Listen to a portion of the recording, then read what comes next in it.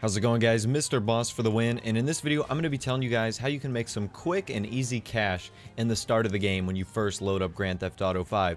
Two of the ways might not be so obvious, one of them is, but I felt like I would touch on it anyways. But anyways, the first method is boosting cars or selling vehicles. So in the campaign you can go to the Los Santos custom shop to get a custom designed car, fix up your vehicle, add a new modulation to it. But in this game you can basically take a car off the street, drive it up to the Los Santos dealership, and you can sell it for anywhere between $1,000 and $5,000. Honestly, it depends on the car you bring in. Of course, this is kind of a beat up Mini Cooper right now. So when I go to sell it, I only got, I think it was around like $1,700. Yep, $1,726. And I ended up selling the car, and that was quick, easy cash. I literally had to break a car window, drive up a garage, and that's $1,700. Like I said, you can also do it with some of the more expensive vehicles. This is the Vapid Dominator or the Ford Mustang in real life, and that got me a value of around $3,200. So a little bit more cash, definitely worth it. It's so easy, so simple. If you see a car like that on the road and you're near a Los Santos dealership, you have no excuse why you shouldn't just pop in, take the car, get the money, and drive out. It's that easy, and I've literally done it with like 5 or 6 cars already.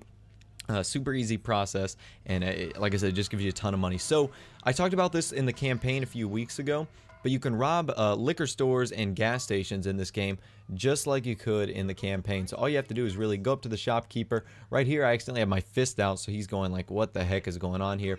But if you do have your microphone in, or you have like a Connect system, or you use Turtle Beach headsets, Astros, if you talk and you say like, hurry up, get the money faster, he will actually speed things up. He's going pretty slow right now. I do have 2 stars. If you do kill him, you go up to 3 stars in this game, so I'd be careful about killing the clerks. It's really not worth it, but he does give you the cash. You'll see right here, I decided to kill him, an automatic 3 stars for $1,500. So you will get 2 stars, and watch what happens right here. Some idiot decides to like run right into the gas station as I decide to drive by, and that cost me a life right there.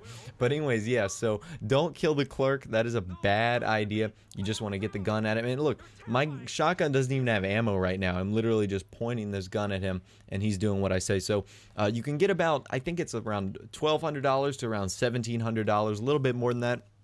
And it's a really efficient way to, like I said, get about $1,000, $2,000 really early in the game, because some of the weapons you can buy, like the sawed-off shotgun and the micro SMG in the beginning of the game, are around $2,000, $3,000. So it's nice to have that kind of money on you in the beginning of the game.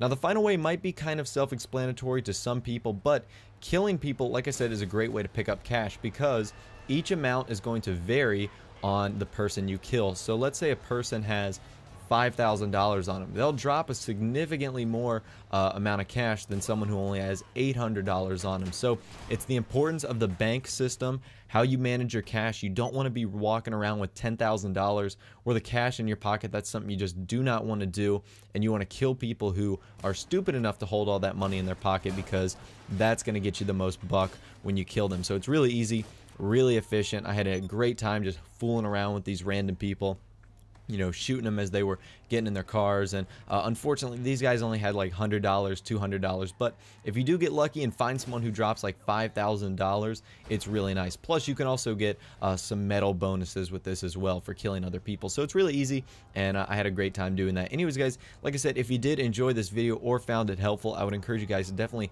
hit that thumbs up button, leave a like, and of course, if you want to see more Grand Theft Auto 5 videos from me in the future, you can hit the subscribe button below this video. You'll be subscribed. It'll be awesome. So anyways, like I said, take care, thanks for watching, and I'll see you guys in the next video.